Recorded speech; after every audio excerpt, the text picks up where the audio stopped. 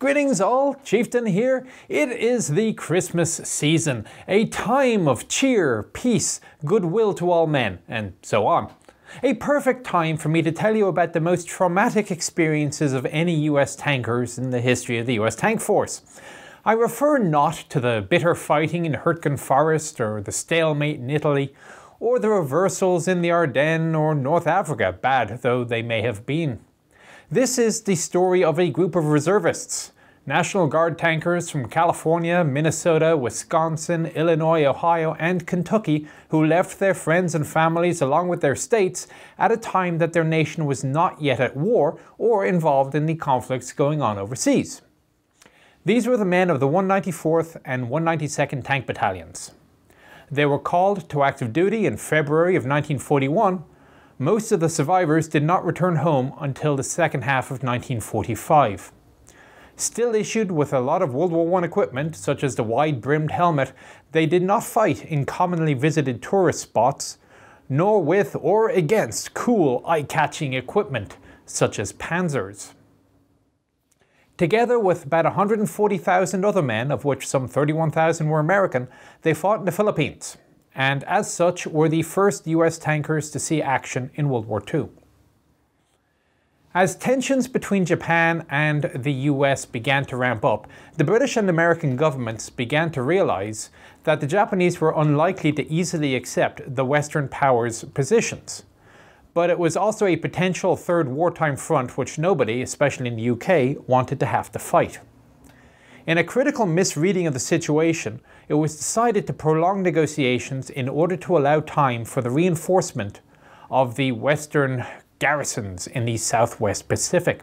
Once the US and British military strength was sufficiently large to perform as a deterrent to military action by Japan, Japan will be left with no option but to accept the negotiated settlement.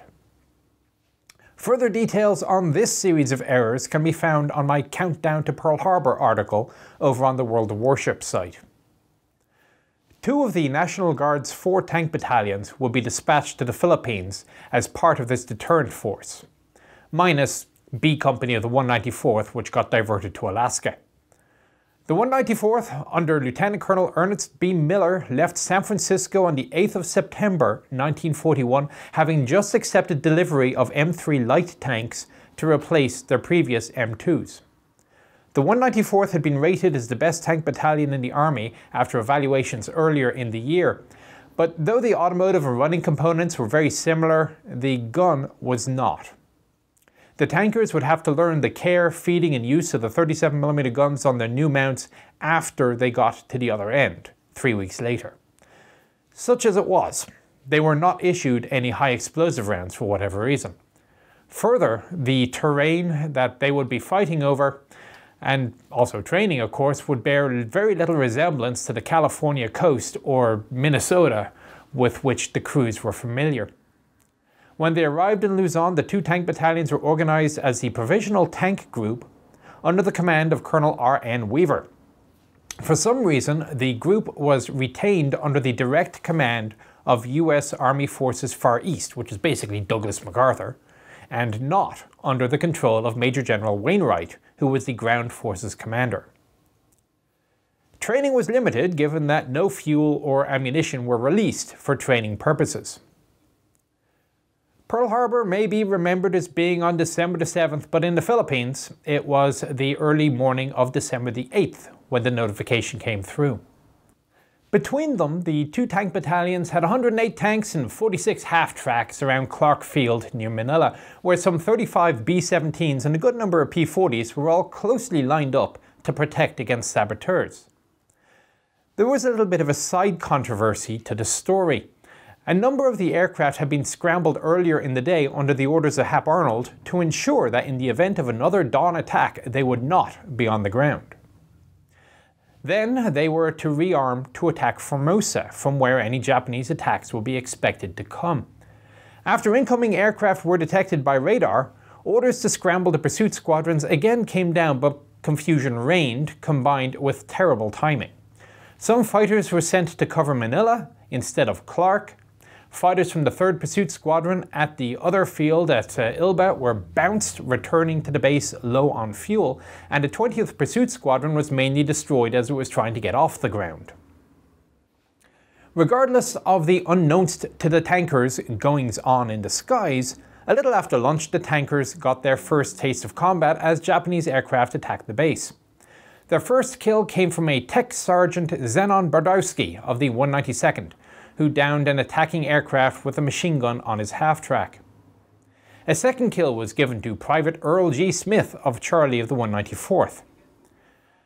Their first loss came in the same raid, Private Brooks of the 194th, and that is the source of the name for the main parade field in Fort Knox, by the way.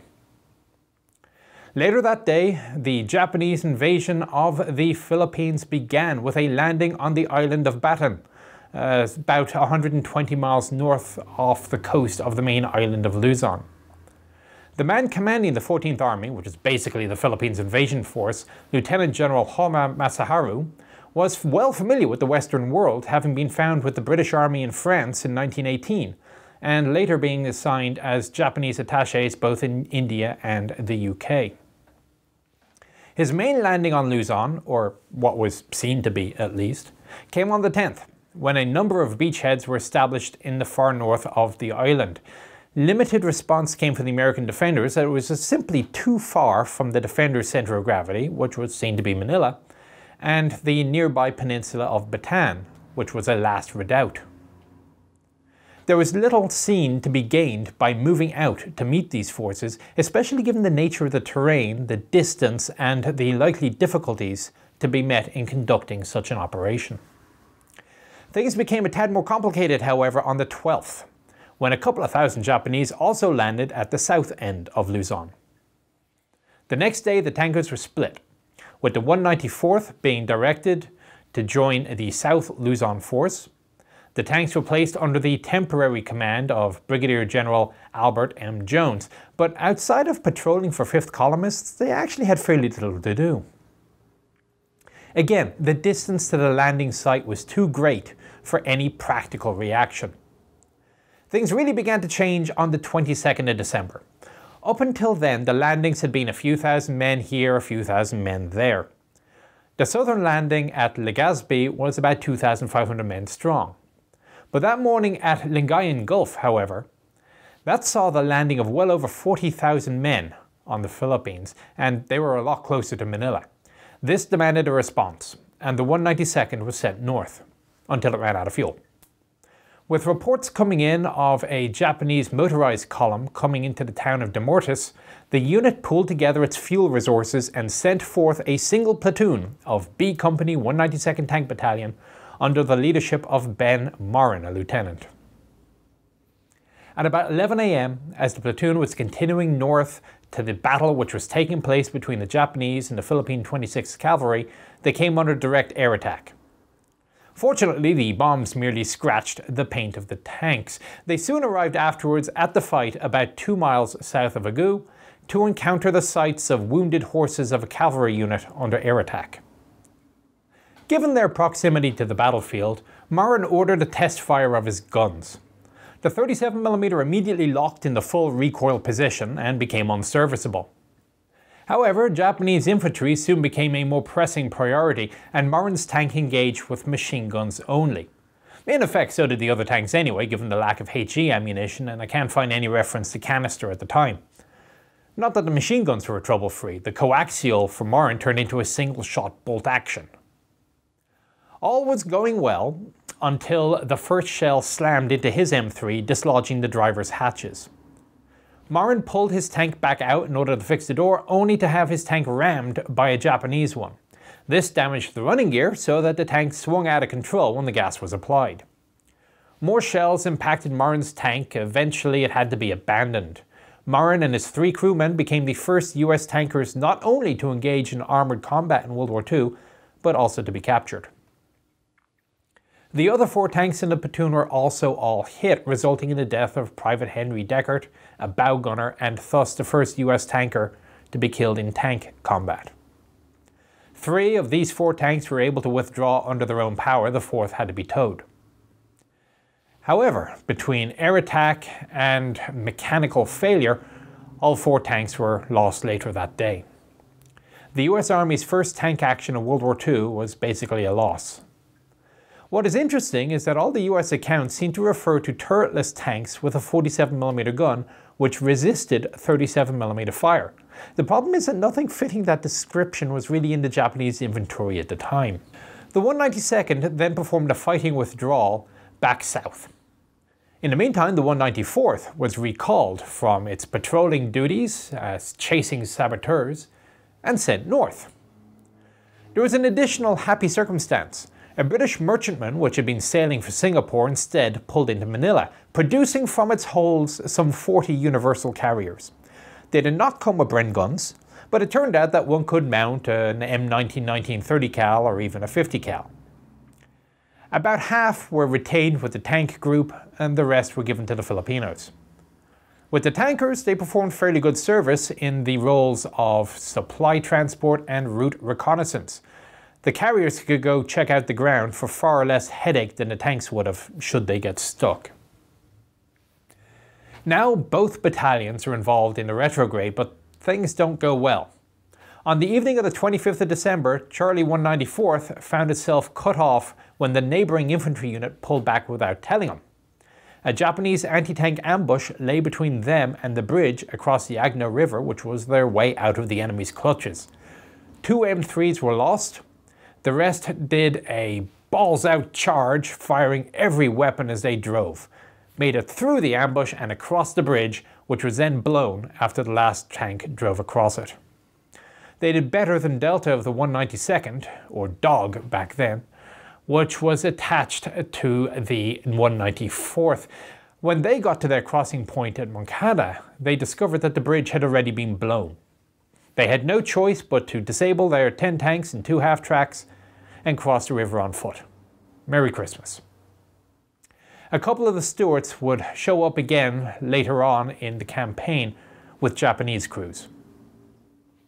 By the 26th, it was obvious that the island as a whole was lost.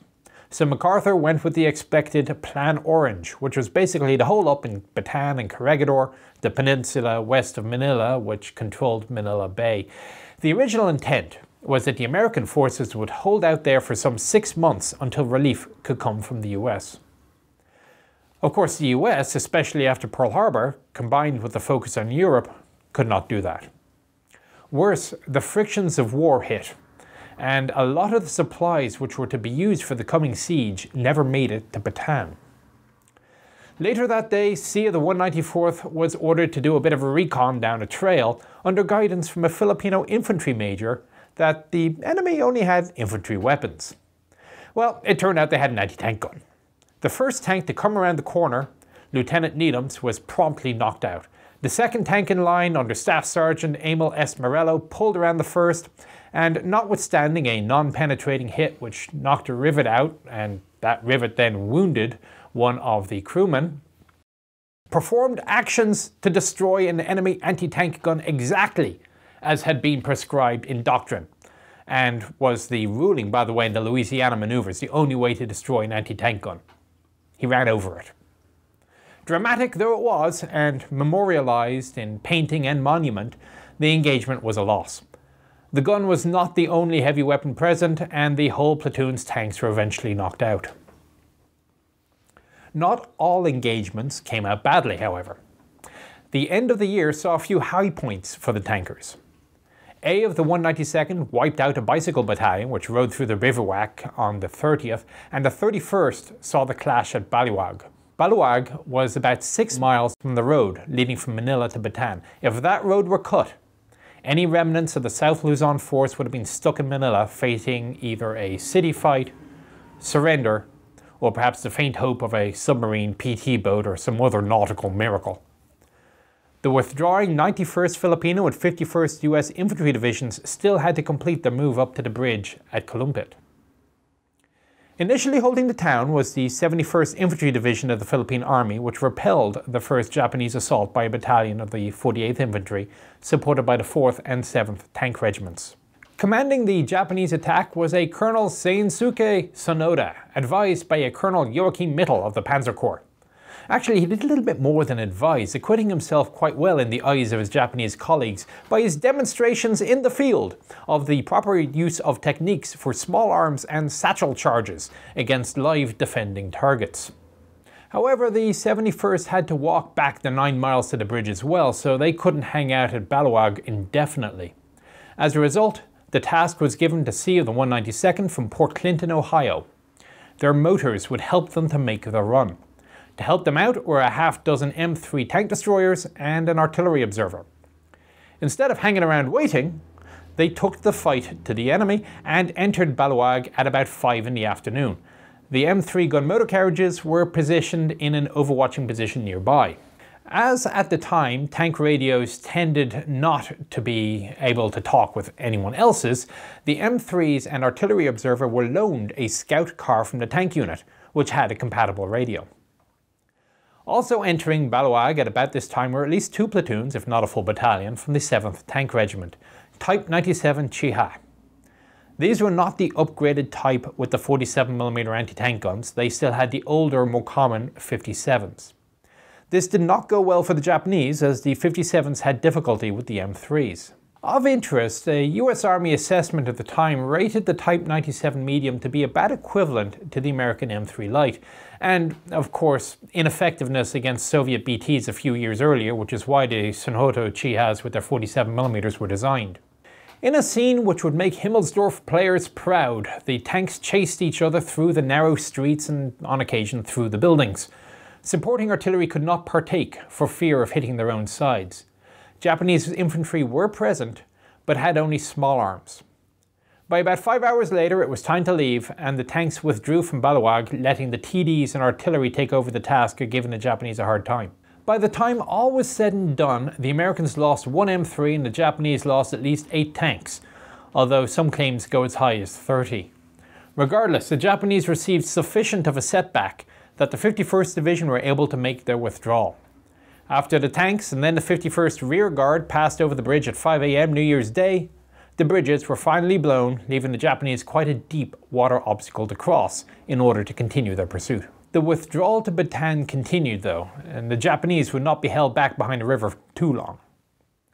The next major engagement was the afternoon of the 5th, where 2 tanks of C-194th, 4 TDs, and elements of the 31st Infantry ambushed the reinforced infantry battalion at Lubao. An estimated 50% casualties stopped that advance cold, keeping the next route to Bataan open. Sea of the 194th was the last unit to cross into Bataan at Layak. After the loss of the tanks at Agno, the tankers had the final word on the destruction of the bridges. The commander of the 192nd, now Major Theodore Wickard, crossed over the bridge for a final check just before it was blown, only to find a platoon of his by the side of the road with the exhausted crews asleep inside. A quick wake up and a move later, they were over and the bridge was then blown, sealing off Bataan. This led to a good period for the tankers and a bad one. The good news was that they actually were given a break after the month of continuous action. The tanks were long overdue their 400-hour services, the track pads were down to bare metal, and the tankers were down 36 tanks of the original number. What were 17 tank companies were reorganized to 10 tanks each, with platoons of 3, with spare parts either coming from cannibalized tanks or a storage facility found on Bataan which had supplies which had not been released when the tanks were first dispatched to fight. The tank groups attached 17th Ordnance Company Armoured carried out some pretty sterling work. This included home building some HE and canister rounds out of the AP cartridges. There were very few Japanese tanks encountered in the Bataan battles.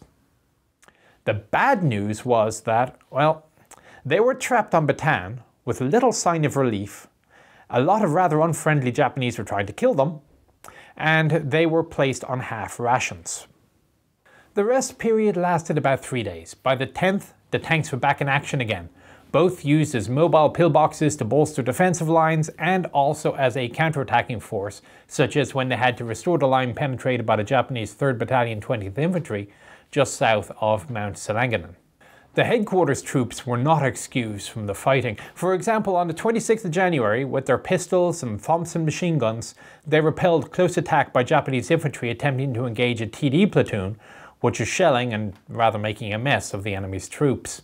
By this point, the Japanese had, for pretty much the first time since their engagements with the Soviets a few years earlier, been fought to a standstill. The American-Filipino holding action was holding. The Japanese had one significant advantage, however. The Americans had what troops were present. The idea of reinforcing the likely lost Philippines meant that units dispatched to the islands were instead detoured to Hawaii. The Japanese did lose their 48th Division, but in exchange received 4th Division, 21st Regiment of the 21st Division, and several thousand casualty replacements for the 16th Division and 65th Brigade.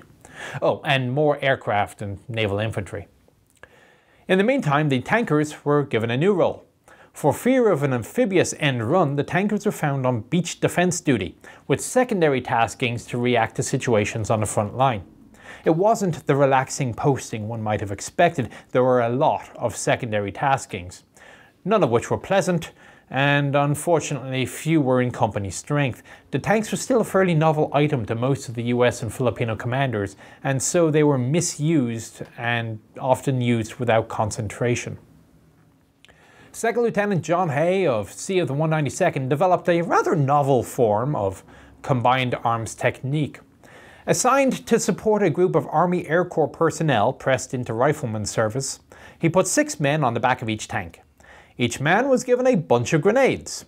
He then drove his tanks forward. The Japanese would withdraw into their foxholes or bunkers to let the tanks pass. The airmen on the back just dropped the hand grenades. Lieutenant Hay ended the battle with 2 silver stars, but he did not survive the Japanese prison camps. Morale for the Americans was high at the time, but tempered by the dengue, malaria and dysentery which started going around. By mid-March, they were down to quarter rations, and almost a quarter of the forces were out of action due to illness. Still, they held the line, at least until the 3rd of April, when, suitably reinforced, the Japanese launched their final assault. Over the next few days, the tankers fought a series of fire brigade type actions, with the single biggest movement being the hard-tasked C of the 194th again, partaking in a counterattack supporting 45th Infantry Regiment. 5 of the 10 remaining 81mm mortar bombs caused sufficient mayhem that the 45th and the tankers were able to rout the Japanese forces facing them, yielding a bounty of artillery, mortars, mines and small arms. The victory was short-lived though, as the Americans couldn't stay. The situation elsewhere on the line was getting desperate. Indeed, as they worked their way back south again, they discovered that the Japanese 65th Brigade had already gotten past. An ambush involving a 75mm Type 95 gun knocked out one tank. A second M3 discovered that the turret had enough armour to protect against a 75mm round, at least twice. That M3 survived. 3 Type 89s encountered later did not. In what may have been a somewhat misguided thought, there actually was an attempt by the Japanese to make an amphibious landing, which they happened to do right in front of the 192nd, pretty much the entire battalion, in a bunch of canoes, fishing boats, and whatever else they could come up with. Their covering smoke fell short and just made them better targets. Things did not go well for the Japanese there. However, moments of victory such as that were of limited effect in the larger scheme of things.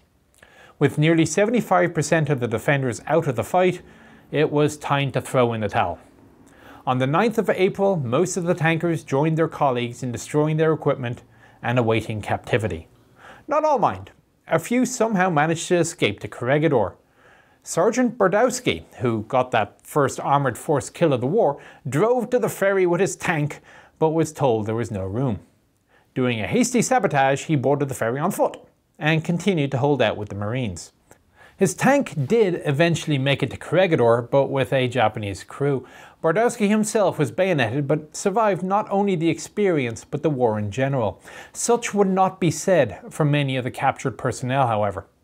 What followed has become known as the Bataan Death March.